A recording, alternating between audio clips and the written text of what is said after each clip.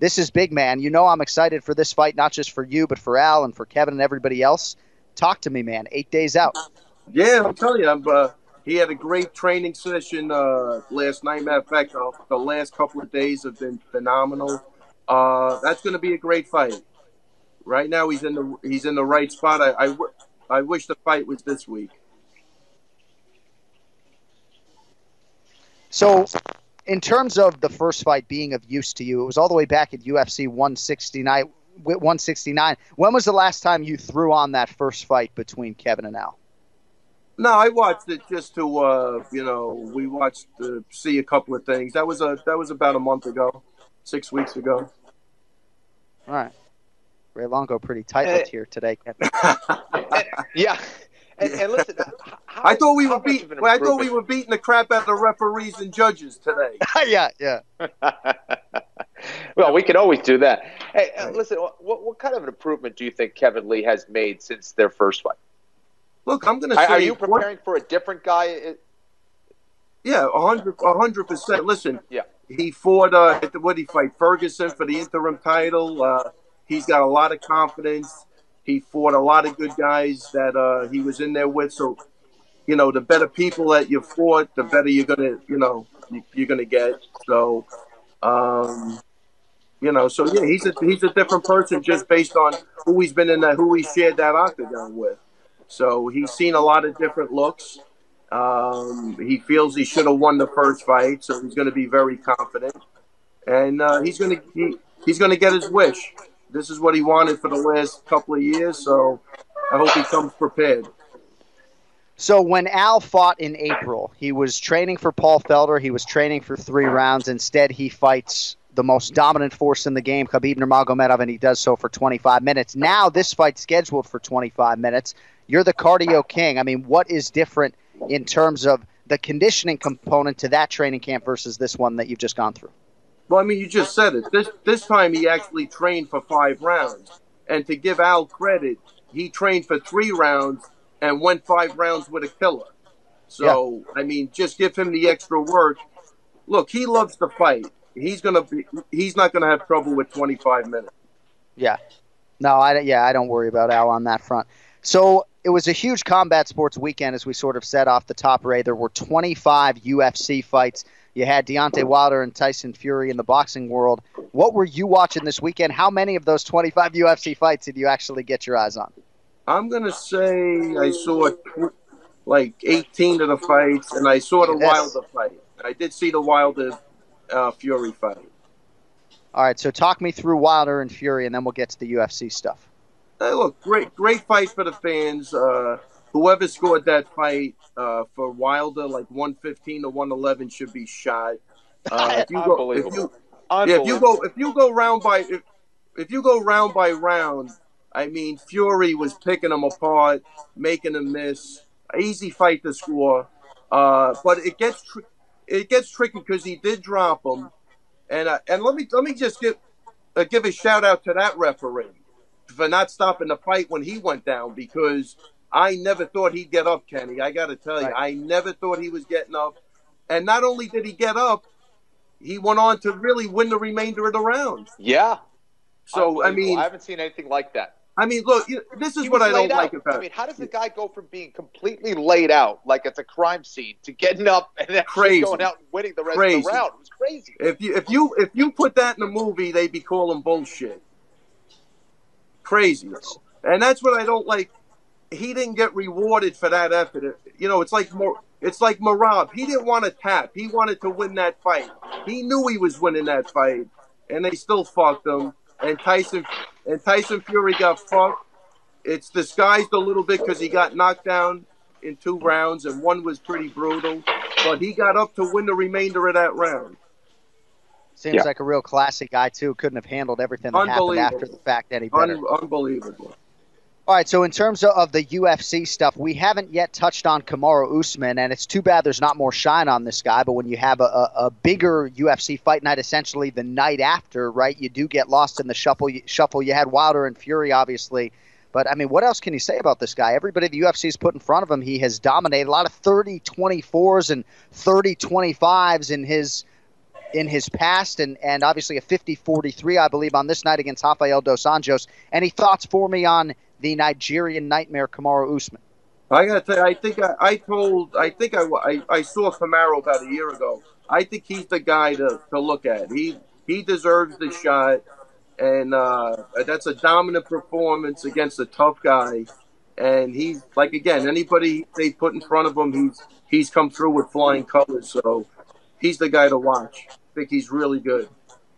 All right, last thing before I try to get some predictions on the two title fights this weekend, Max Holloway, Brian Ortega, Valentina Shevchenko, Joanna Jędrzejczyk. So there continue to be these rumors and now reports of a potential 165-pound division in the UFC. I think Josh Thompson, former UFC fighter, now commentator, BJPenn.com's Chris Taylor, I think, reporting some of these rumors as well.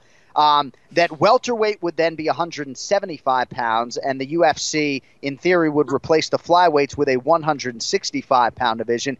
Now, here's Al Iaquinta, a guy who largely fights at his natural weight. What do you think about the possibility of a 165-pound division in the UFC? And a guy like Kevin Lee, who almost assuredly would move up as soon as that division was realized.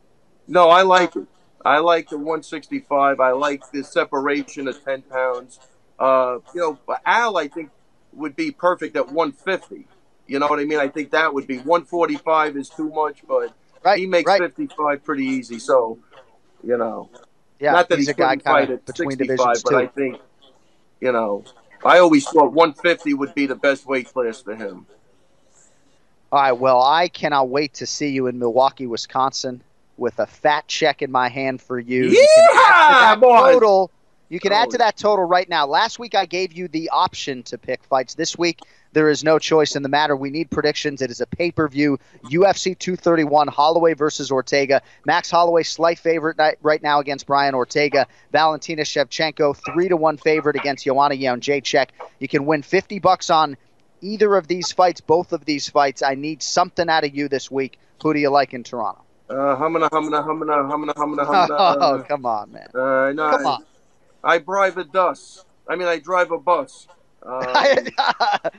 So Holloway, Ortega, you don't have even a lean for me? I mean, this is I'm live gonna radio. Say this. Give me something. I'm going to go with somebody said, I like Holloway. I like Ortega. I like them both. I'm going to have to go with Ortega.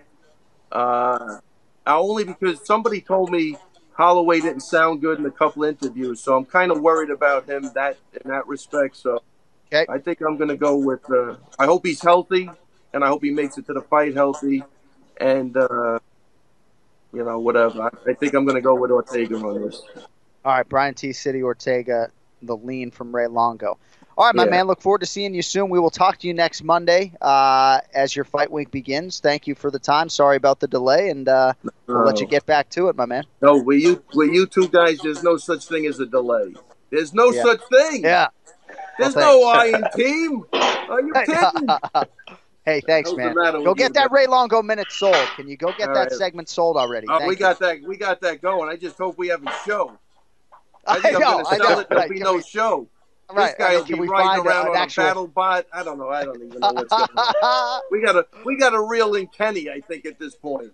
I think that's accurate. You're right. Maybe we should find a home for the podcast before we get the Ray Longo minute sold. All right, man. Thank you. We'll talk to you in 7 days. All right. Take it easy, guys. Bye. All right. There he is, Ray Longo, every week here on the Longo Kenny Florian podcast. Mania. So this 165-pound division, I think all of us can agree that with the depth at 55 and 70, given the fact that those two divisions have, for as long as I can remember, with respect to the featherweights and the middleweights, but 55 and 70 have been ubiquitously regarded as the deepest and best UFC divisions. So to have that 15-pound gap in between those two divisions just didn't make a lot of sense. And I think in 2018, I don't know if we're getting the cart before the horse, if that's the expression, but maybe the promotion sort of thinks, man, we have all this talent. Maybe it makes more sense to do that there as opposed to having a flyweight division, Kenny. I know this hits close to home as a guy who competed, below and above 165 pounds. What do you think about the possibility of a 165-pound division in the UFC, come January, essentially, if the rumors have any legs? John, I think I've been talking about this since our MMA live days. I always thought that, the weight classes should be separated by 10 pounds. especially now in an era where we have so many 155-pounders and 170-pounders. And I think for the UFC, if it seems like they're going the route of let's make the biggest fight possible, let's put as many championship belts on the line for posters as we can, well, there's another weight class for you. I mean, if they're doing it for women, they're adding a 145-pound weight class, 125-pound weight class. Why not add one at 165 pounds? And furthermore, I think you can make one at 195 pounds.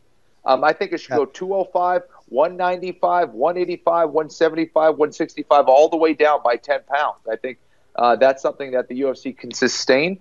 And I think it makes sense from a business perspective as well. I think the type A guy in me wouldn't mind seeing that natural progression of every 10 pounds. I'm not sure, given where the light heavyweight top 15 is, that there's much of an appetite or at least a talent base for 195, but I could certainly be wrong there. But in terms of the flyweights being killed, right, that would fly in the face of some of the argument to have these championship belts, right? I mean, there's enough talent at flyweight, in my opinion, to sustain a division. So if you're introducing 65ers, and again, this is just a rumor as we sit here on Monday, December 3rd, but I don't know that you need to kill the 25ers. So despite what we've heard, despite the fact that a lot of flyweights seemingly have lost their contracts, I'm not sure we can just simply bury the flyweight division yet. But I guess we'll find out. We'll get some answers coming up at UFC 233 in Anaheim when TJ Dillashaw or Henry Cejudo has his hand raised after that.